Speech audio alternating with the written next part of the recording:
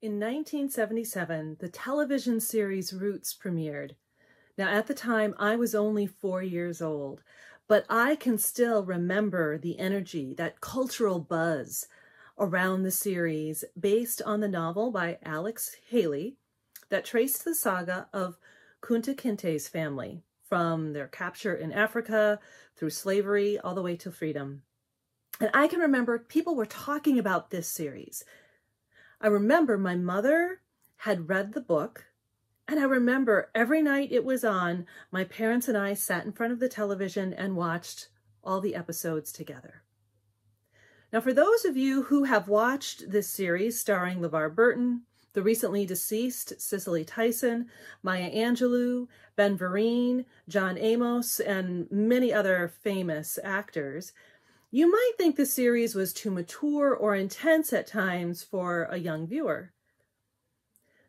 Something you might not be able to tell by looking at me is that not all of my extended family members are white, and my parents wanted to expose me to as much diversity as they could, because that's just part of the family.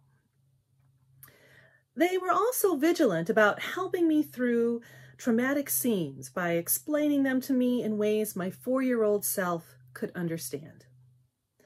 One of the scenes that I remember to this day is the tragic whipping scene when Kunta Kinte was brutally whipped in front of all the other people on the plantation because he refused to accept the name that the white slave owner gave him.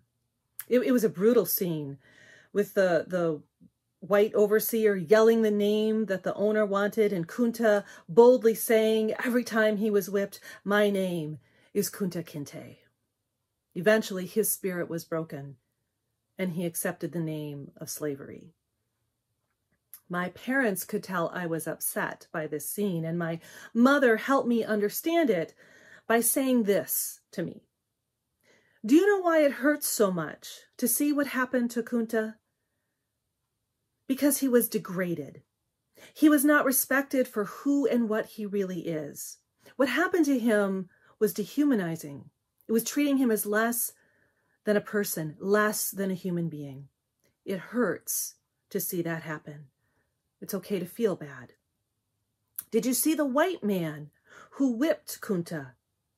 He dehumanized another human being, and that made him a monster. That is why slavery is not only wrong, it is evil, because it makes everyone who believes in it and practices it less than they can be. It makes them less than human. Slavery is dehumanizing to everyone." This lesson helped me understand the other atrocities in the series for what they are, and has stayed with me to this day. My mother's lesson, given probably during a commercial break in 1977, has helped me understand the importance of recognizing and naming evil as the opposite of the healing, liberation Jesus exemplified in today's gospel reading as part of how I practice the way of love and how I follow Jesus.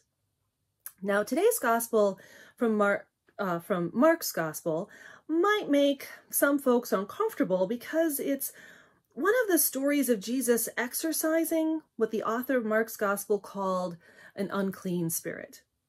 Unfortunately, often well-meaning interpreters, commentators, and even scholars sometimes interpret this and other exorcisms that Jesus performed by putting down the people of Jesus's day, insisting that they were superstitious and didn't understand things like mental illness, and therefore any story involving things like unclean spirits or demons were just how those poor, uninformed, and unenlightened people of Jesus's day explained mental illness.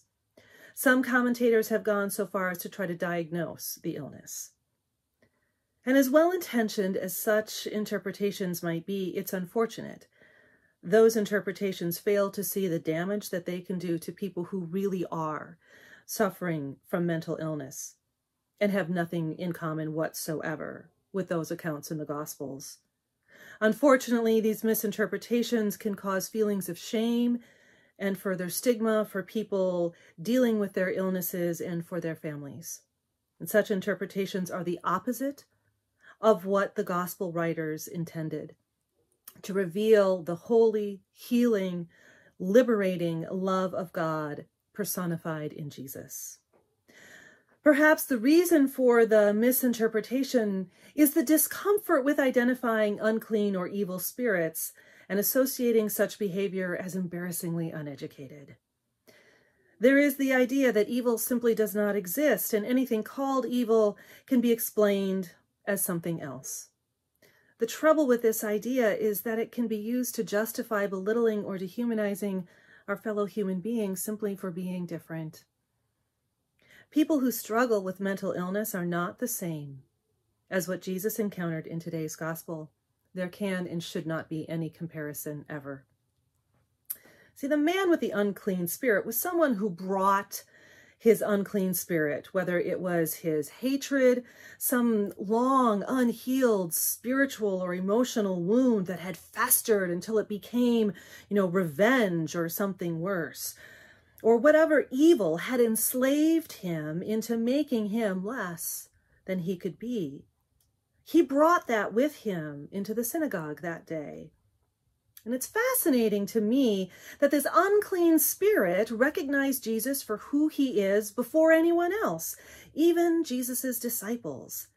And the unclean spirit called out Jesus's name.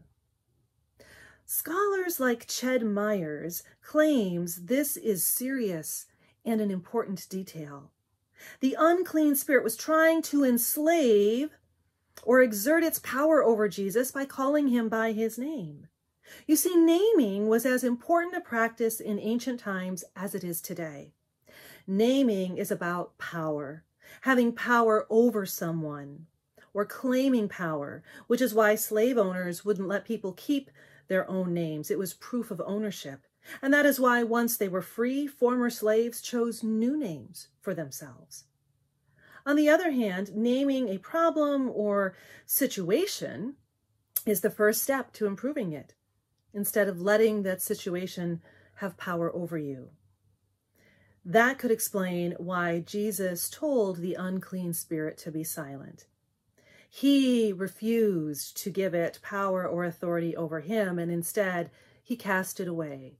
And by doing so, he healed the person who'd been afflicted and freed him from whatever had been getting in the way of being close to God and to his neighbors.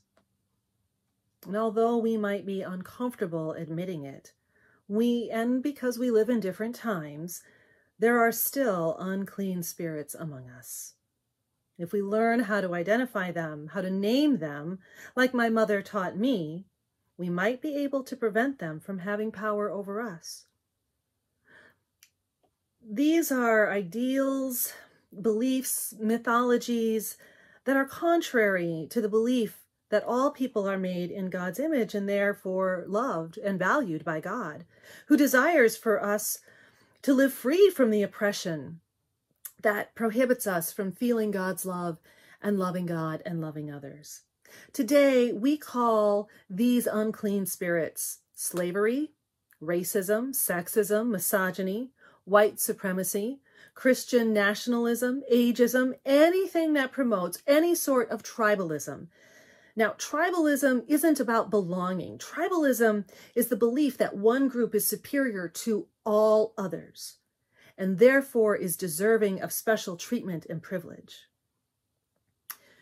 So it's anything that promotes that belief of privilege over the common good. Any belief rooted in dehumanizing anyone who is different or justifies seeing people as just being less than people. And as history and current events reveal, all of these unclean spirits have attempted to co-opt Jesus and name him as the authority of their belief. But today's gospel reveals Jesus has nothing to do with these things. They are not any authority he endorses nor claims. Instead, it is clearly articulated in today's gospel that Jesus has power over all unclean spirits. And that means for those of us who follow Jesus, no matter how tempting or terrifying such unclean spirits are, we can and are free to completely reject them.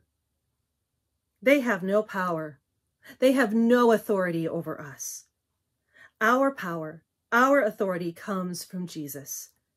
It frees us from that tribalism, from the belittling behavior of labeling individuals as winners or losers, and frees us to truly love our neighbors, our LGBTQ plus neighbors, our Black neighbors, our Republican neighbors, our Democrat neighbors, our independent neighbors, our unemployed neighbors, our brown and Latino neighbors, our Jewish neighbors, our Muslim neighbors, anyone who looks or thinks or believes differently or has a different religion. Just as that old hymn says, all the children in the world are precious in Jesus' sight, and therefore they are precious in ours as well. Believing in Jesus' authority means we are free to reject all those unclean spirits. But that does not mean that Jesus frees us to do whatever we want.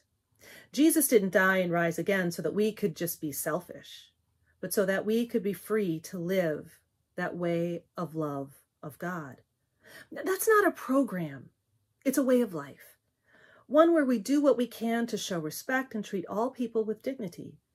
Sometimes that means going beyond charity to work towards societal change, systemic change to eradicate poverty. Right now, it means following the guidelines and mandates intended to slow the spread of the COVID-19 virus until at least 70% of the world's, not Athens County, not Ohio, but the world's population has been successfully vaccinated. Other times, following the way of love is listening to the person who disagrees with us in a way that makes them feel heard. Not agreeing with them, not debating them, but letting them know you hear what they are saying. In a podcast I listened to, I recently heard about a Muslim woman who was verbally abused on social media by several members of a white supremacy group. The woman's surprisingly loving response to the abuse was to answer their hurtful comments in ways that shows that she heard them. She understood where they were coming from. She acknowledged and helped them name the personal pain behind their anger and prejudice. This was so unexpected, it ended up being transformative for the members of the white supremacy group. It made them reflect on the experience of being heard by someone so very different from them and the unclean spirit of white supremacy they had given themselves to, and the deep sorrow that had led them to that faulty belief system. The experience caused them to leave the white supremacy group because it was dehumanizing to a person, to a fellow human being whose name they knew and they called a friend. That is the healing power of the love of God Jesus frees all of us to embody. That is loving our neighbors and letting that liberating love heal people and free them from those unclean spirits that keep them trapped in fear and anger that they can be afraid to name. And even though it isn't always easy to do or live into, it is empowering and hopeful. And just knowing that it's true, just knowing that it's real, knowing that it has already happened and that it can and will happen again.